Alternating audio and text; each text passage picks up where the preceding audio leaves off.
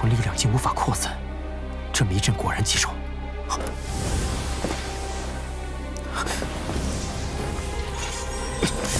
是我。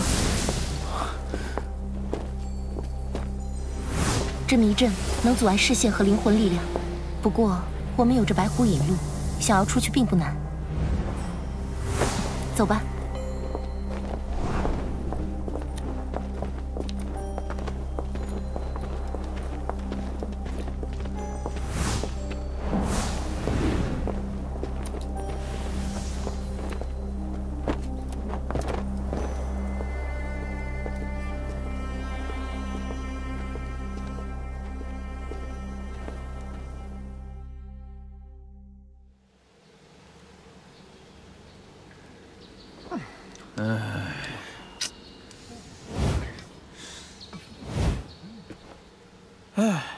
这下好了，剩4个名额。没想到今年四方阁同时把他们几个派了出来，真是倒霉！呸！不能这么说，有什么用？我觉得我还是有机会。老实实做，拼一炮嘛。万一那小子不会连这天山台都到不了。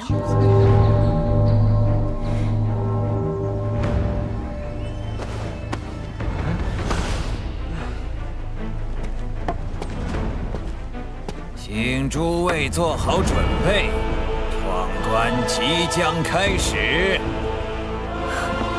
果然是高看他。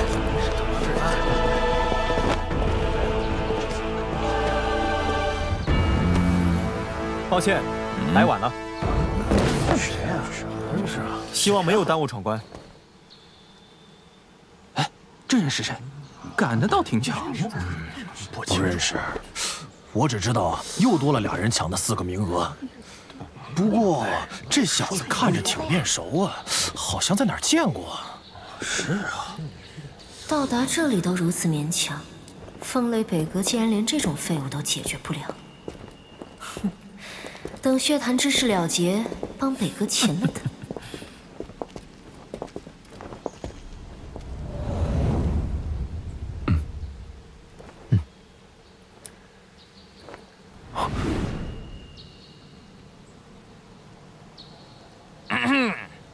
老夫噬金鼠族族长金石，各位既然能到这里，想必都不是寻常之辈，也清楚天目山的规矩。只有通过了我族所布置的关卡，才有可能得到另外8个名额。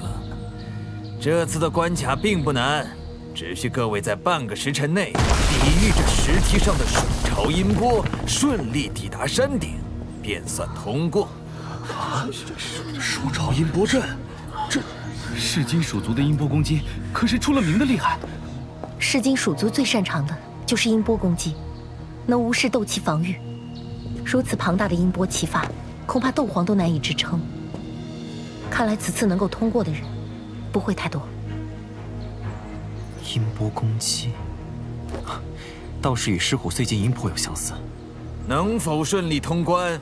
就看诸位的本事了。闯关开始。提醒诸位，你们总共只有半个时辰，过时不候。你说，你看他们少了。金石前辈，花鼓门胡牙、胡成前来闯关。音波阵会随着人数增加而增强，你们可想好了？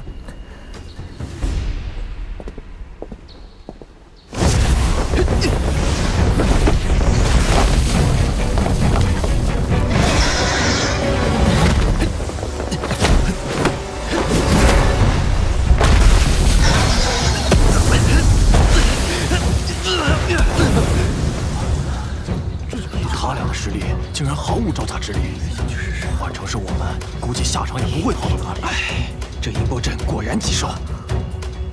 待会儿你用斗气堵住双耳，跟在我身后。噬金属的音波能直接侵入大脑，就算我堵住双耳也没有用的。我能走到这里已经是极限了，你不用顾忌我。音波斗气，能否成功，不试试怎么会知道？ 这般蛮闯肯定是不行的，得动动脑子了。下一位。终于要开始了吗？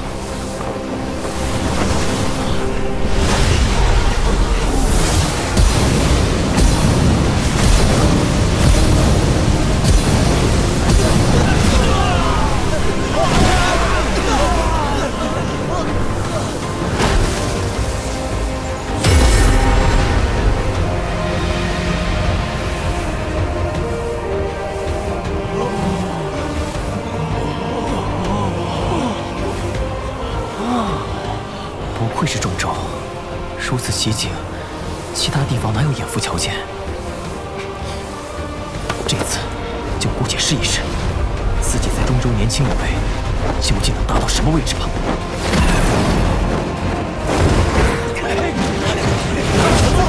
上呀！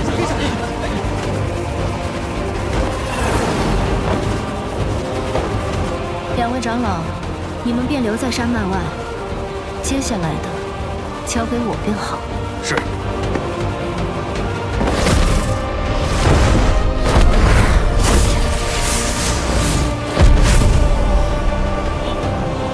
那是凤青儿。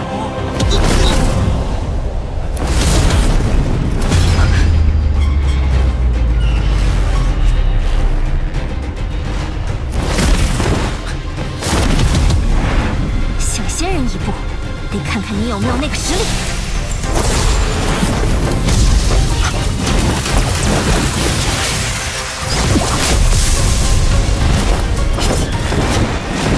多谢凤小姐助力。3000雷动，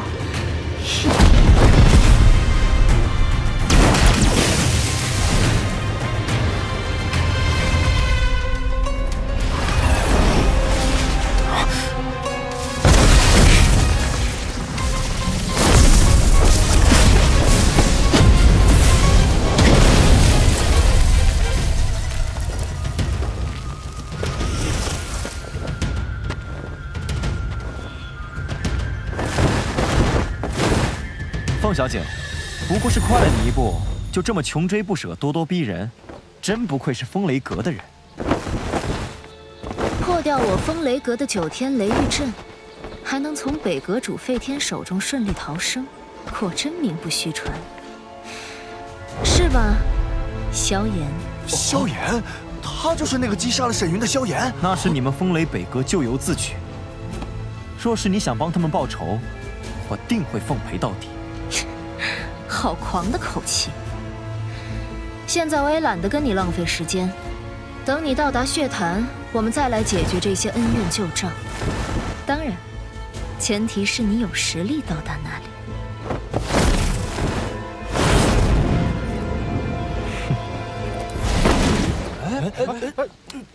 怎么走呀？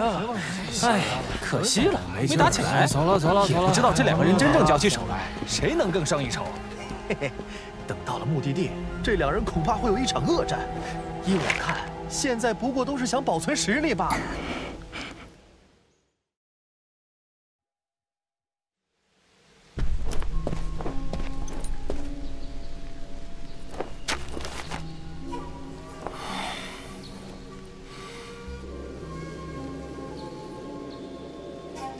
这地图根本就不管用。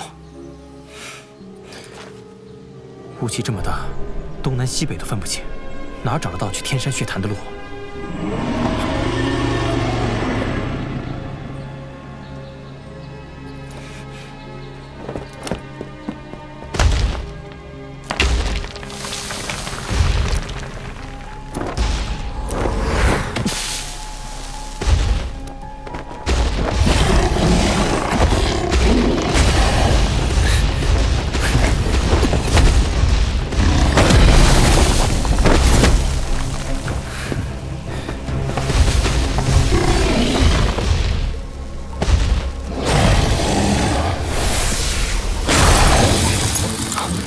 ？6阶魔兽，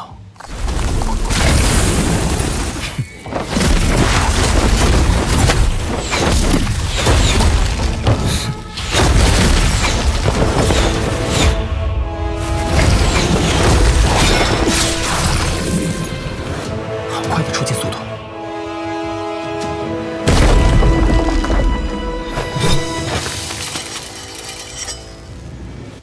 阁下是否看够了？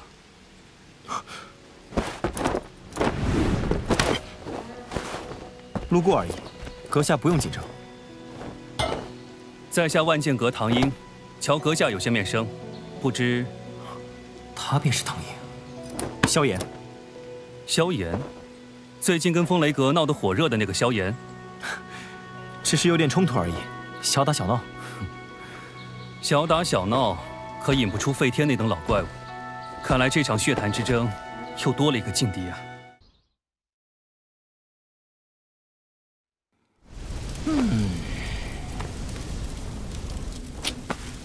啊！看来伤势已经恢复的差不多了。这呀，伤势嘛，确实差不多了。不过，我发现你每次借用我的灵魂力量之后，体内便会留下灵魂残印，这东西累积多了可不是什么好事。使用外来力量确实后遗症不小，以后还是得谨慎些。这东西有点棘手。若是老夫处于全盛时期，处理这些小麻烦根本不在话下。现在嘛，就难喽。我记得老师留下的丹方咒，似乎有能够清除灵魂印记的。找到了。哦，没想到连这等丹方都有收藏。哎呀！我对你老师可是越来越感兴趣了，日后若有机会，定带老夫去见见他。清魂丹，6品丹药，有温养灵魂之效，亦可清洗体内不属于自身的灵魂之力。等级倒是不低，不过应该能炼制出来。材料以后也得多多留意才是。3000雷幻神。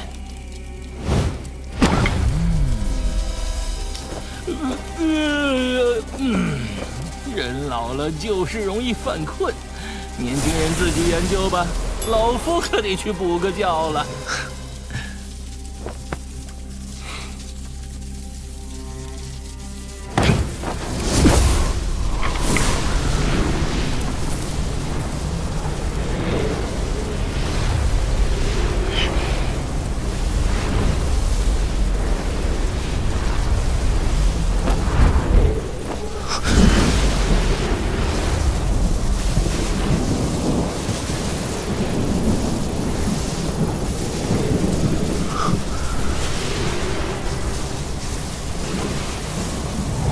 虽然完整的功法凑齐了，但文字无序，晦涩难懂，难以参透这修炼之法。暂且就先记下吧。如今得罪了风雷阁，还是先避开风雷阁势力范围，再尽快去和小医仙他们会合。看一看，我要出炉的，您看看。这个，哎呀，好，谢谢。此地距离天北城颇远，应该还算安全。眼下需要先寻找到有空间虫洞的城市。这位兄台，这附近可有卖地图的商铺？喏，就在那儿。多谢了。哎，大人，您要买地图是吗？哎，恰好我这儿也有啊，而且制作精良，您不妨看看。大人，您别看咱这是小本经营，但东西的质量绝对包您满意。那，给我来一份完整的北域地图。哎，得嘞。您过目。看着还不错，怎么卖？只要3万金币。3万金币。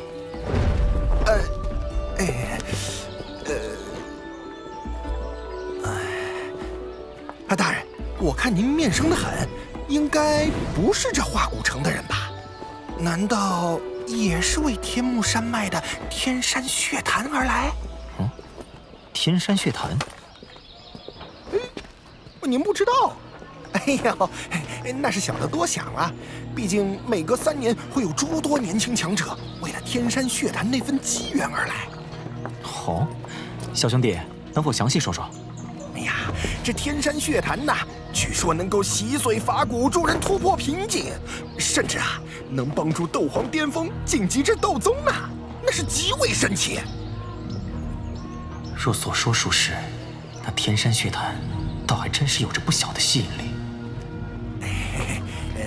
正好这天山血潭将在不久后开启，最近买天目山脉地图的人也特别多。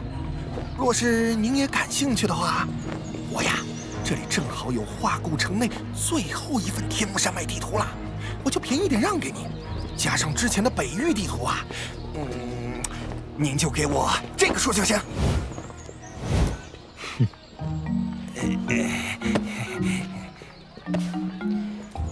也罢，若你这消息是真的，倒也是值这个价。谢谢大人，大人慢走啊！发财了，我发财了！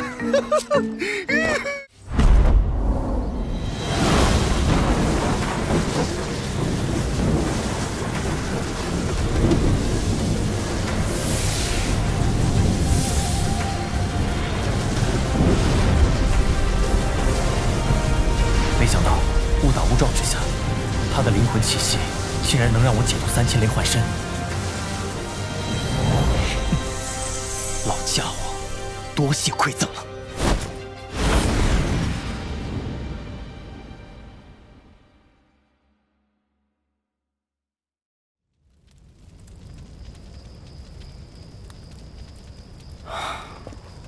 终于摆脱那家伙了。这飞天的实力着实强悍，恐怕只有毁灭火莲才能对他造成威胁。可现在有的化身火，也只够施展一次了，得找个时机，好好修炼一下浓颜诀。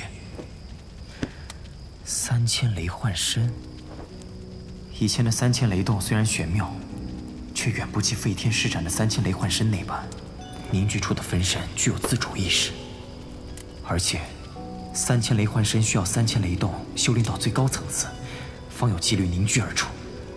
此功法对灵魂的要求极为严苛，怪不得风雷阁里也很少有人能修炼成功。入微、登堂、大成3个等级，每一级差距极大。若能修炼大成，实力能与本体相当。那飞天的分身应该是登堂境吧？否则，即便我有陨落心炎相助，也不可能如此轻易将他的分身击溃。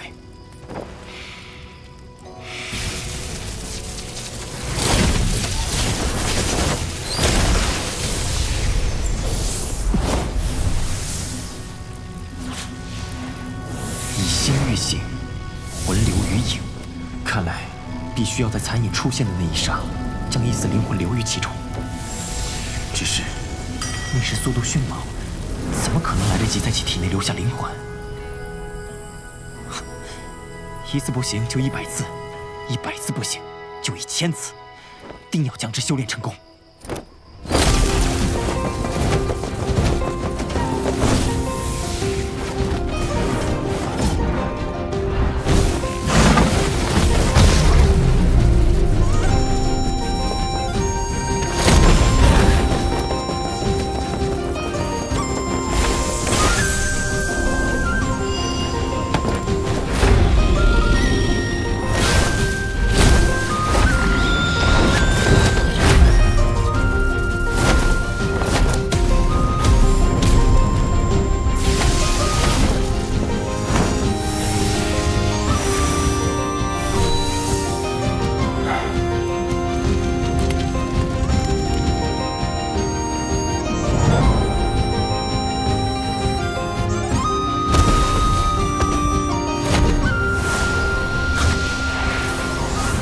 这3000雷动倒是越来越熟练，但是分身的凝聚还是不行。这地阶斗技果然不是那么好修炼的。天目山脉也应该快要开启了，我得早日动身才行。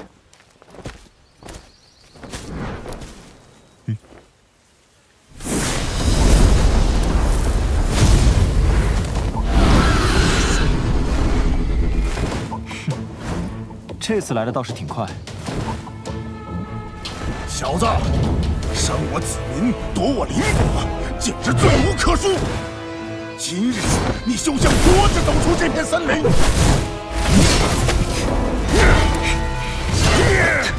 你说你一个占山为王的统领，何必为了一枚无浆果苦苦追杀一王？这样做岂不是掉了自己的身份？小子，你只会躲吗？你个不知死活的，敢偷袭老子！成功了！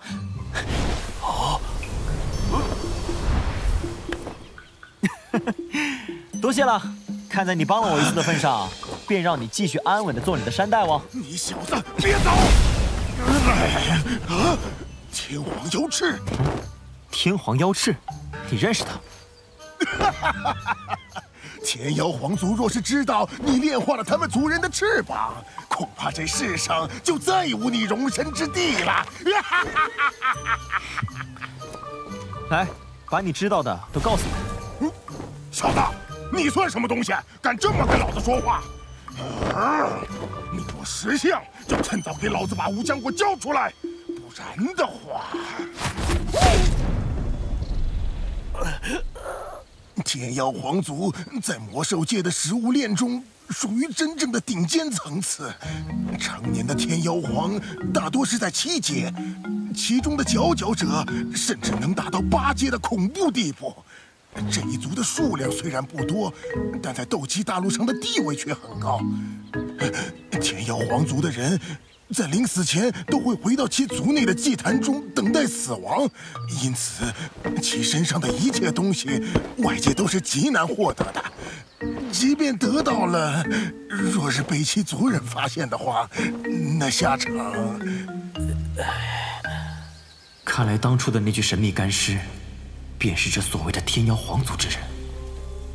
紫妍的血脉能够压制天妖皇的精血，其本体必然不简单。这魔兽界中还有其他族群能与这天妖皇族抗衡？据我所知，有2个从远古便存在的族群可以抗衡他们，一个是九幽地冥蟒，另一个是太虚古龙。这2个种族也极其恐怖，特别是太虚古龙十分神秘。据说他们能够随意在虚空中穿梭，是最完美的旅行坐骑。最为可怕的是，听说这太虚古龙是以天妖皇为食，在虚空中穿梭。难道紫妍她属于这支族群？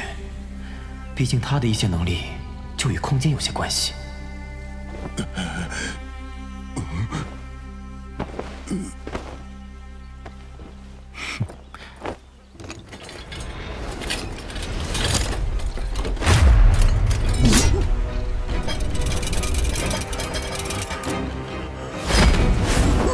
不要杀我！不要杀我！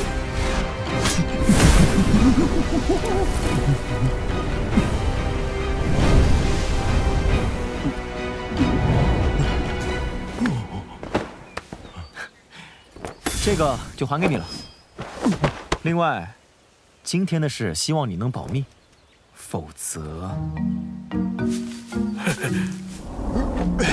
您放心，我苍狼王的嘴可是最严的。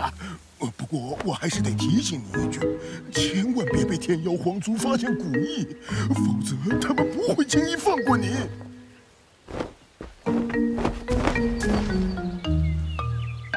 看来这古意不能轻易在人前显露了。